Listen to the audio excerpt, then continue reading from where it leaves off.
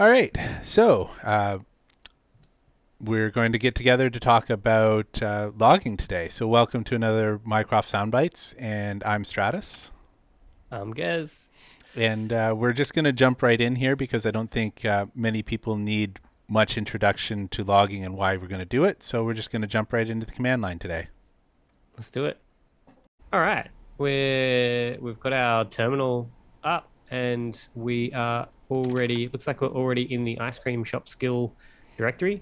So let's jump into the init file where our skill is defined. Here we have, as you can see, the very basic ice cream shop skill that we've created in previous videos. But what we want to do today is look at this logging and how can we use logging to a better understand what our skill is doing, and B, so that we can let users know what's going on, particularly if something hasn't gone perfectly to plan. So maybe to give the easiest possible example, let's use the initialize method. So we'll add a new method. And if you're pretty new to skill development, uh, just as a quick primer, the init file, it's sorry, the init method is going to get called as the skill is being constructed, whereas initialize will wait until the skill has um, completely initialized, and then this will run before the rest of the skill. So this is a good place for if you are doing anything with skill settings, then you want to do that in here, or anything with intent handlers, or anything that needs to interact with other things inside your skill. Such Do as that in here. login credentials, for example, if you're connecting to an outside um, I don't know. For example, if your skill makes a call against an API that has authentication behind it, you might set up your authentication handlers here. Yeah, perfect example. Yeah. Anyway, so it also, because it runs when the skill first loads, it's a good place for us to see this logging in action. So let's do an info level log. So the logger, it's just a regular Python logger, but it's available on the Mycroft skill class. So we can say self.log.info, or dot the level of logging that we want. Um, and so here we can say that the skill has loaded.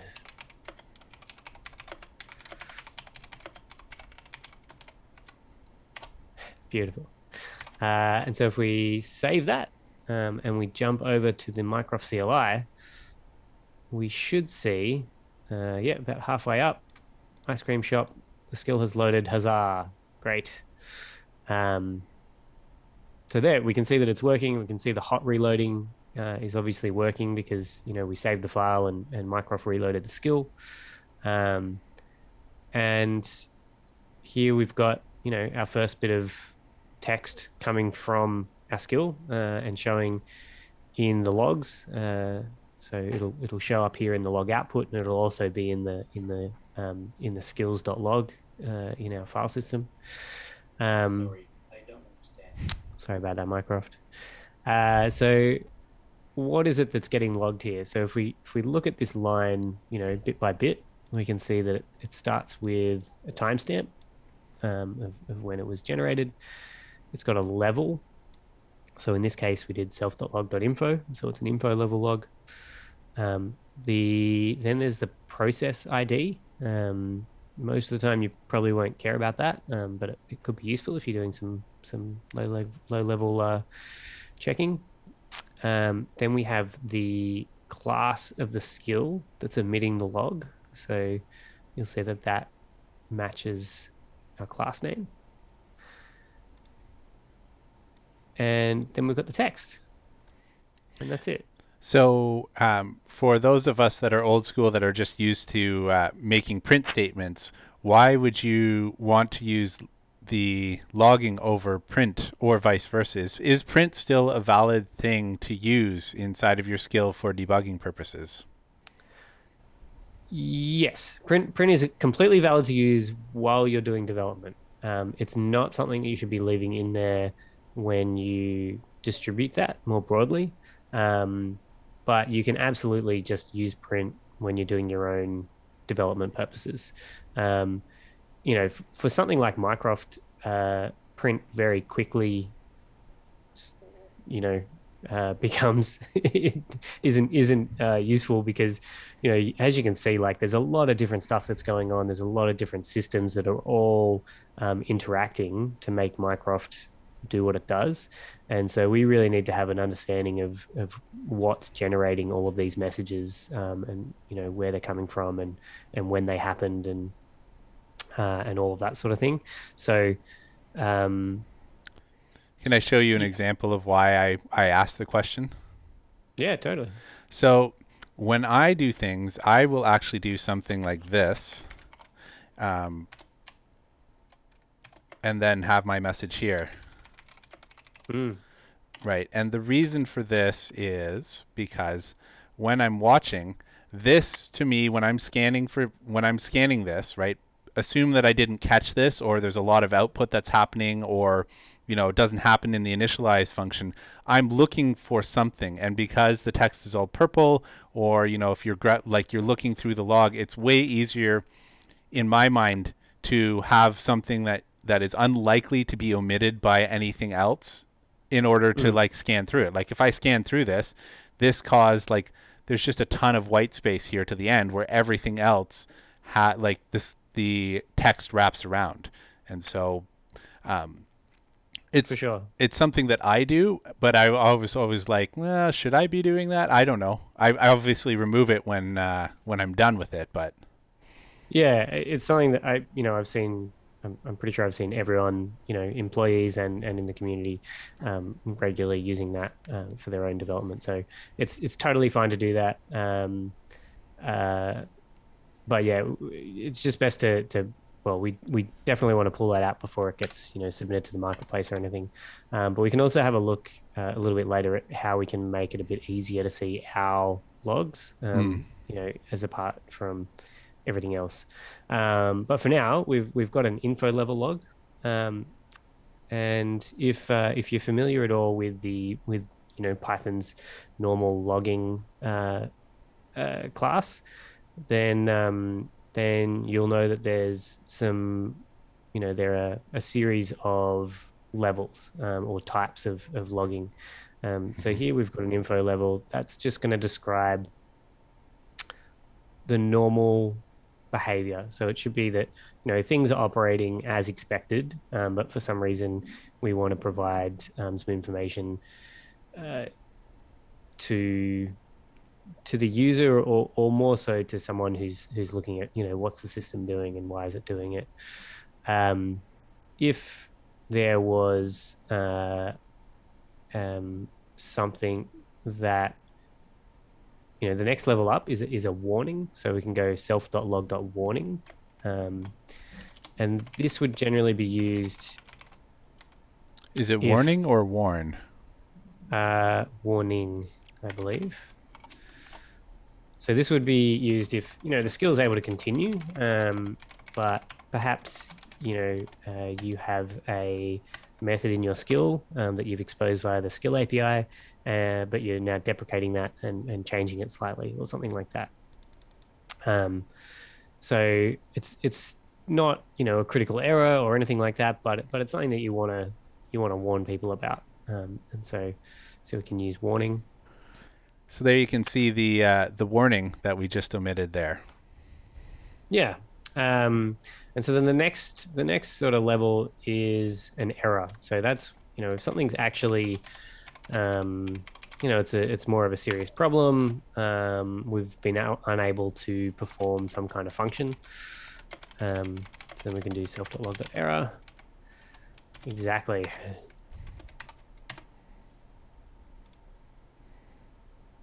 And here we can see it's in bright red because it's clearly something that's really gone wrong.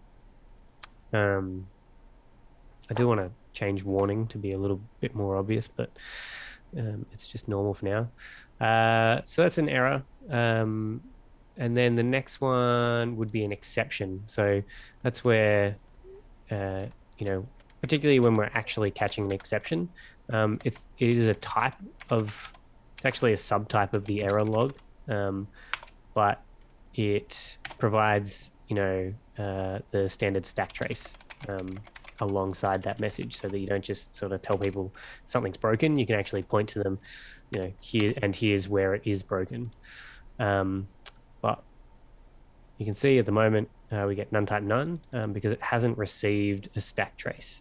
So let's generate an actual error in our skill.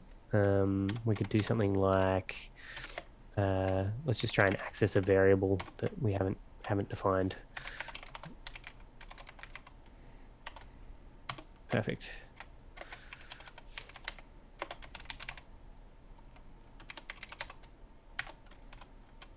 Awesome. Great. That is much more helpful. So not only do we see that the code broke, but we can actually see, what type of exception it was that we got a name error and exactly where it happened. So it's on line 12 of a init.py. So much more helpful for you as a developer, much more helpful for your users, or if people are, coming to us for support, it also helps us to track down what's going on. So that's an exception. And then the Now, next level, I was going oh to yeah, ask. It normally I would have thought that it would go to critical. Does Mycroft make use of the critical logging function? you can do critical. So critical, I haven't actually, to be honest, I haven't seen many people use it, um, or anyone use it that I can think of. But I mean, I generally think of critical as uh, things are so broken that the skill cannot continue. Um, so, um, but yeah, we can put one of those in here as well. So the same thing, you can just do self.log.critical. Um,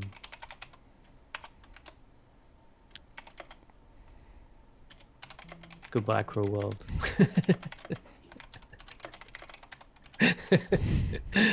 Love it. I think you might need one more space at the start. Oh, no, because I put it outside. Oh, you're right. You're right. Oh, Python, you lovable Oh, scamp. indeed. Uh, cool, critical. But again, we need to update the coloring on that so that it doesn't just fall into the background. Um, but yeah, so you can do a critical message. So there's what, five types of logs, and there's one more. So these are the ones that you're generally going to be using, particularly during development. Um, but particularly if you're watching logs and you're seeing, huge amounts of logs go past, you probably realize that you don't end users don't really need to know, absolutely everything that's going on in your skill. There's a lot of information that is only really helpful while we're debugging. And so that's when we use the self.log.debug level.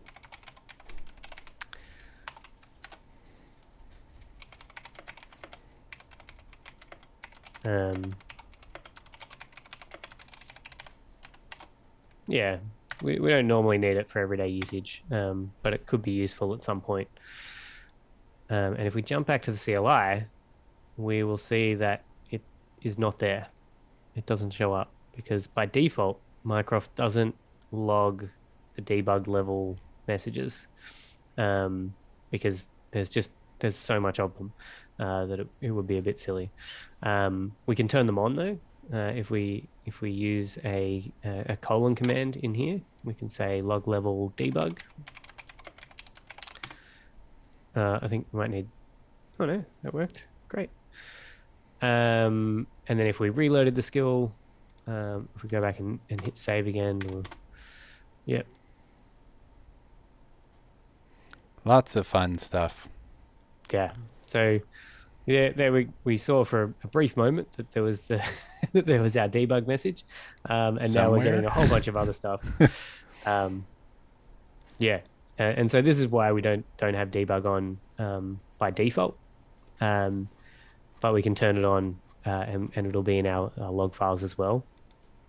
Um, this highlights, part of that problem that we were talking about before around why people might want to use print statements because, there's so much going on here that like, how can we possibly, you know, keep track of what our skill's doing? And here's where some of the other colon commands come in. So uh, let's do colon help for a second, just so we can see what's available to us. If we look at, I think it's on the next page. Yeah, here we go. So we've got some filter and find commands available. So there's also that log level there, but filter and find are the things that we're interested in. So filtering the log is going to remove logs that match that string, and then we can add and remove those filters or clear and reset them and show what filters exist. But probably a more useful one if you're developing a skill is the find command. So if we go back, hit any key to continue, and we do colon find, and we'll use the class name because that's quite unique. So we can say ice cream with a capital I.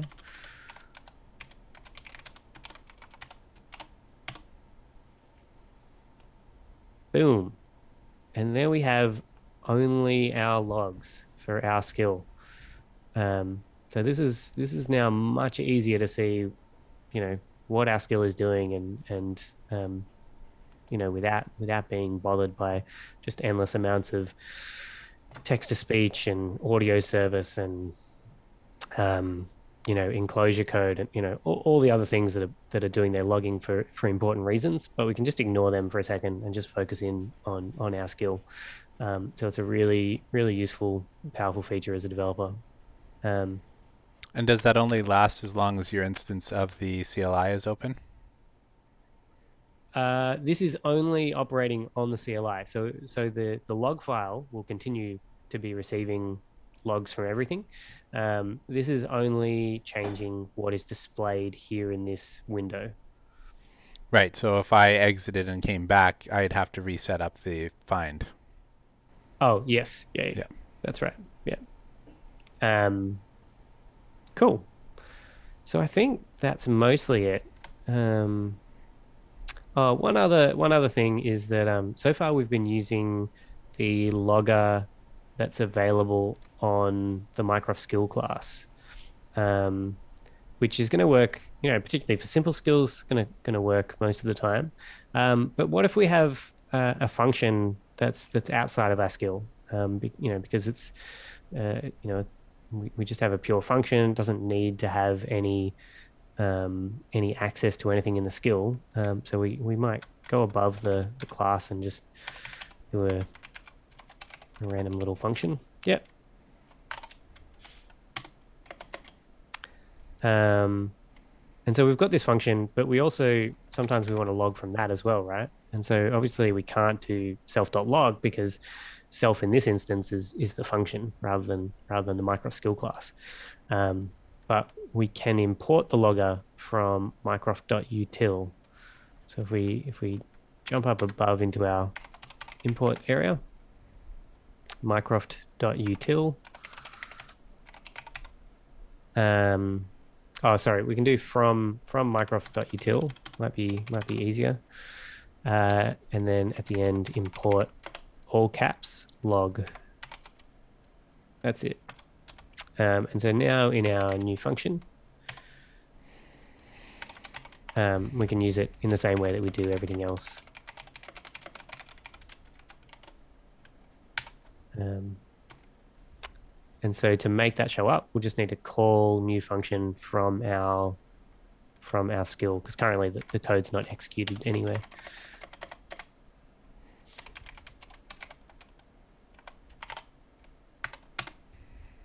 All right. So before we do this, we probably want to turn off that debug logging just so we can clean this up a little bit.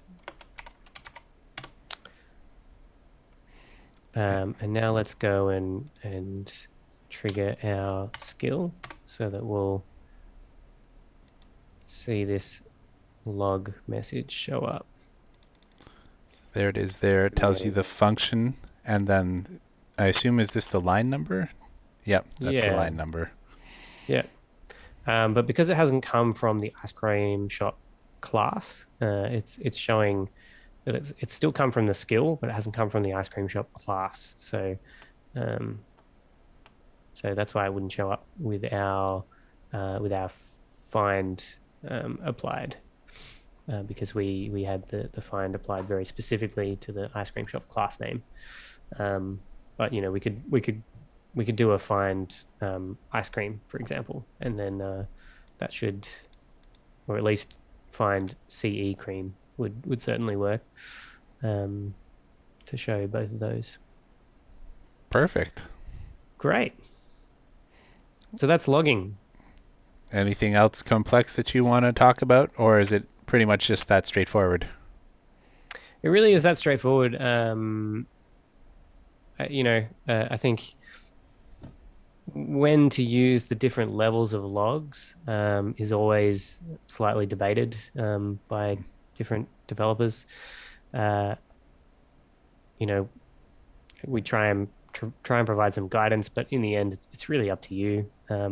If there is a skill that's being submitted to the marketplace and it's full of print statements, then we're going to ask you to remove those. If you log info level messages, 50 times a second, then we're going to ask you to remove those, or at least change them to debug.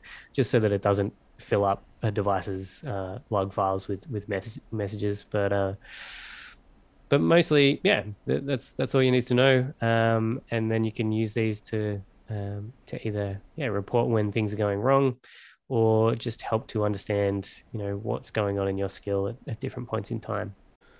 All right, so that was logging. It takes a little bit longer to explain logging, even though we didn't do a whole lot of coding today. It was mostly just, here's what the log level is and here's what it looks like on the CLI.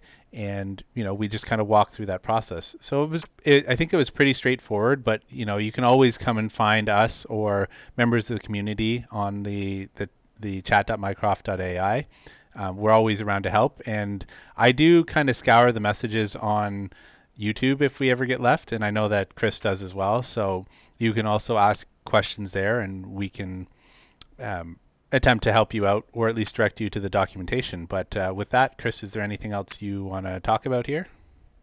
No, no, I think that's it. I think next time we'll start getting into how we can make Mycroft talk and start to do some cool stuff in our skill. So Good, good. Then until next time. until next time, Ciao. adios.